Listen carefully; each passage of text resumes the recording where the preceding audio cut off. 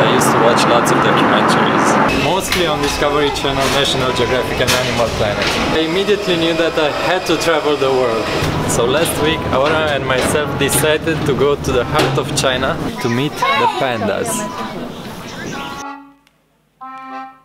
We said goodbye to Milo, hopped on a plane to Kuala Lumpur, stuffed our faces in fast food before our next flight, and because we could not get our Chinese visa in Bali, we have to stay for 2 days in Hong Kong.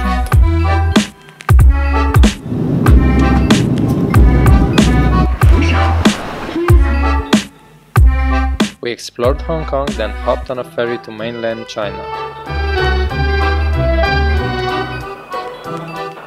Eventually we got the Chinese visa and proceeded to the Shenzhen airport, celebrated with some sweets and waited for the last flight to Chengdu.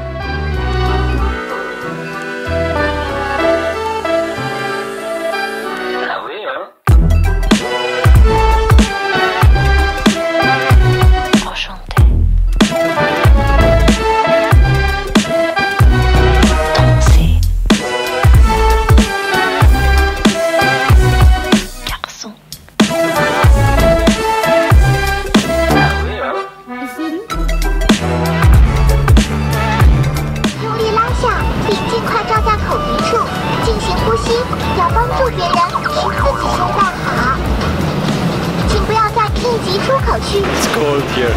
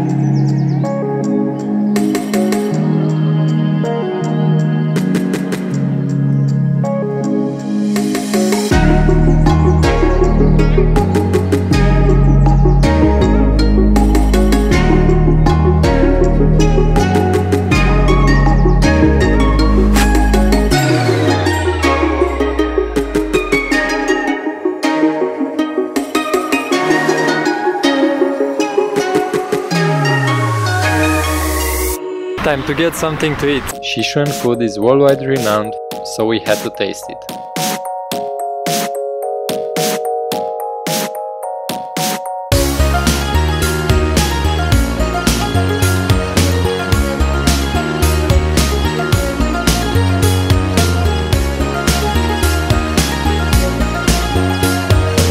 After such a feast, a walk in the park is exactly what I needed.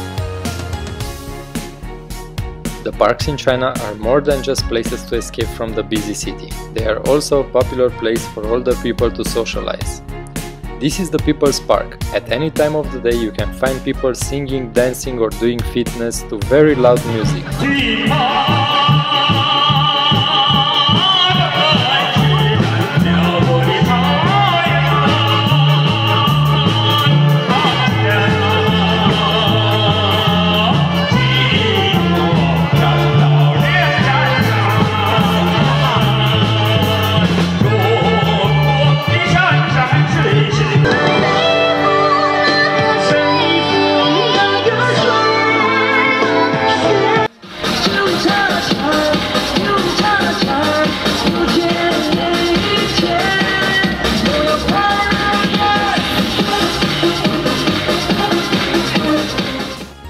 The noise was so loud that the park's administration had to install noise monitors and the people must keep the noise under 80 decibels.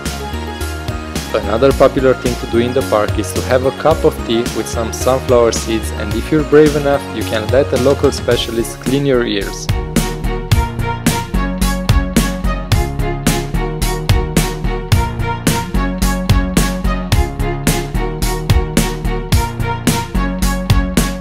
There is even a blind date corner or marriage market, where marriage advertisements are publicly posted each weekend.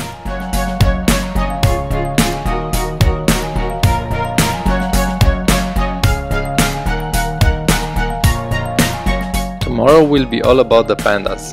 Today is all about the Sichuan cuisine.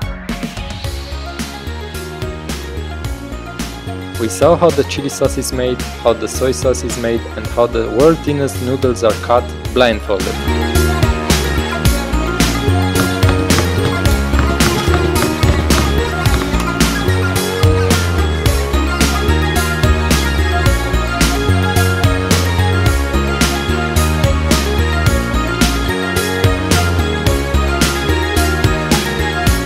Now it's time for another feast, this time a little more extreme.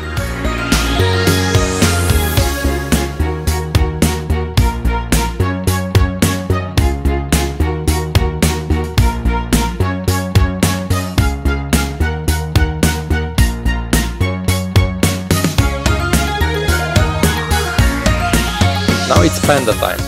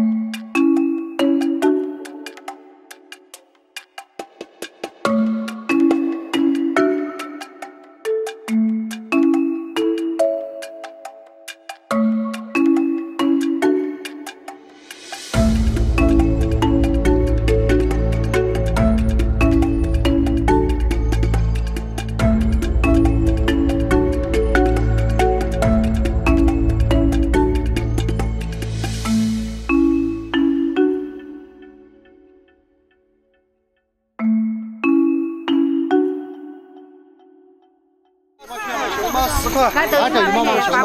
开个发科抖音吗？要，那个妈妈。The pandas were so cute. We spent 3 hours there even though it was freezing cold. And I heard that up until last month you could even hug a panda. I'm a little bit sad that that's not allowed anymore, but I'm also happy because I think that was stressing the pandas. Today we're hiking on the mountain, which in China means climbing a lot of stairs.